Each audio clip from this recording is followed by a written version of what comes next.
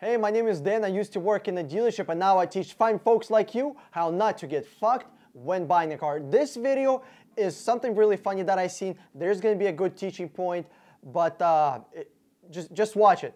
Guys, just watch it with me. There's gonna be a really good point that this guy makes and I wanna go over it with you. I don't think they made it on purpose, like super on purpose. They're like, oh, this is so smart, you know, but check this out. This is really funny and there's good learning here.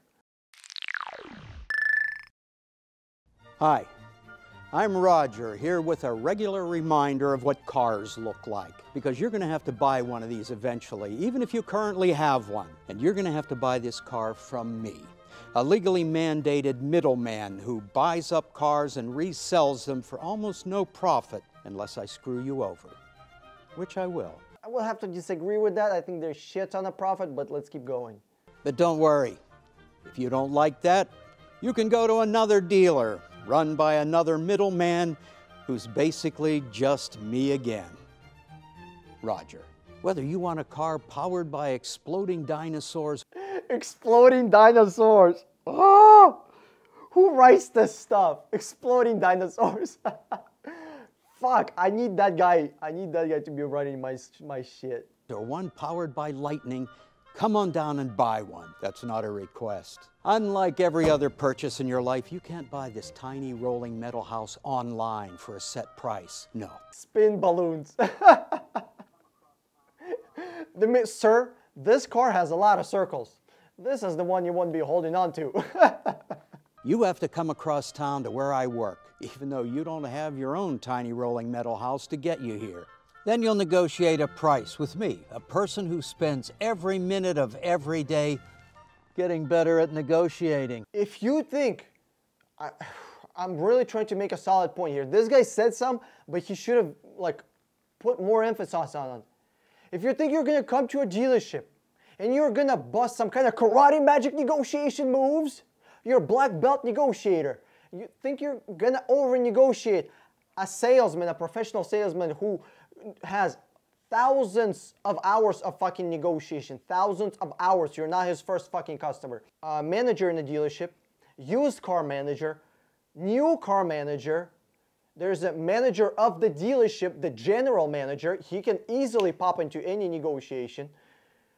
Finance manager and the internet manager. And they can also switch a salesman on you if that salesman is feeling a little weak or he doesn't think he's getting through you. You think you're gonna over-negotiate 7 professional people?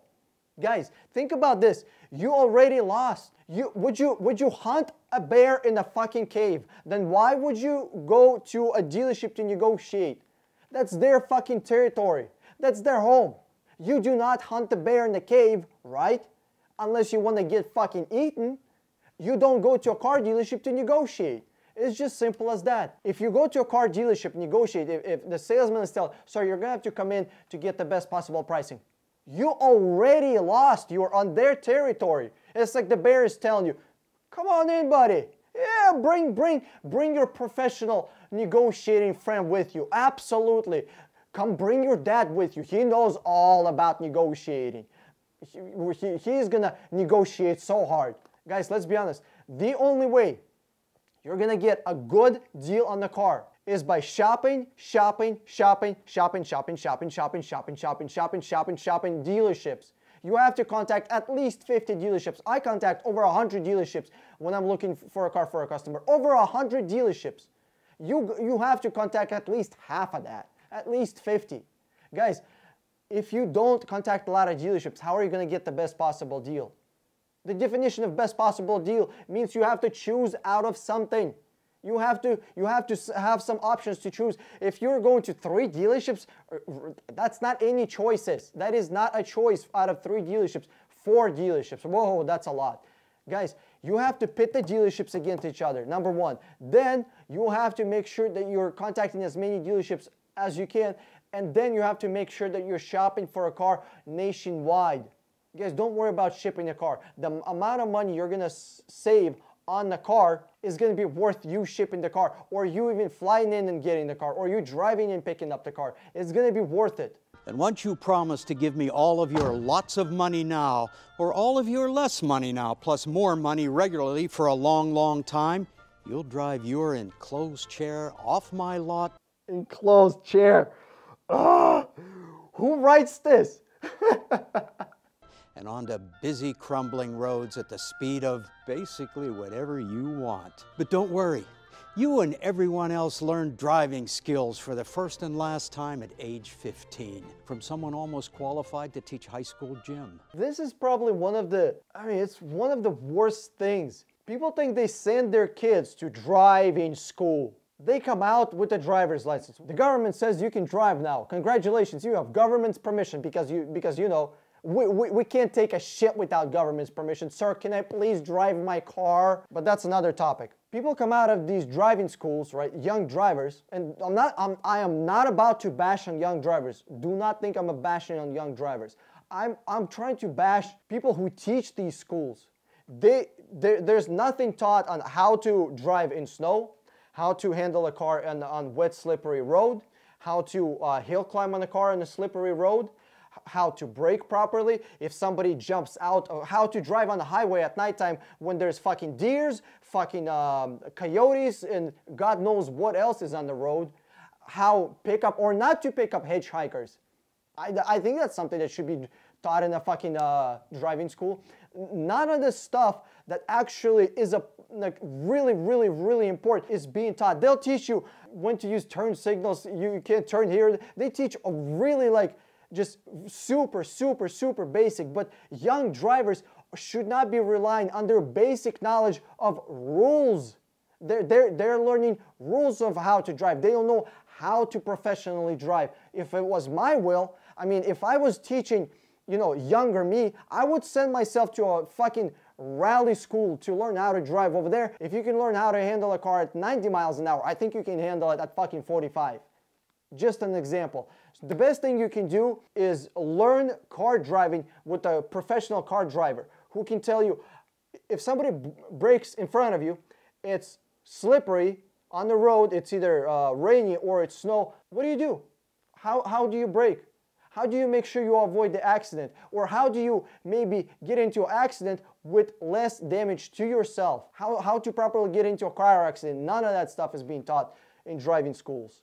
And trust me, you're gonna love driving a car. Let me rephrase that. You're gonna buy a car. This car, or this car.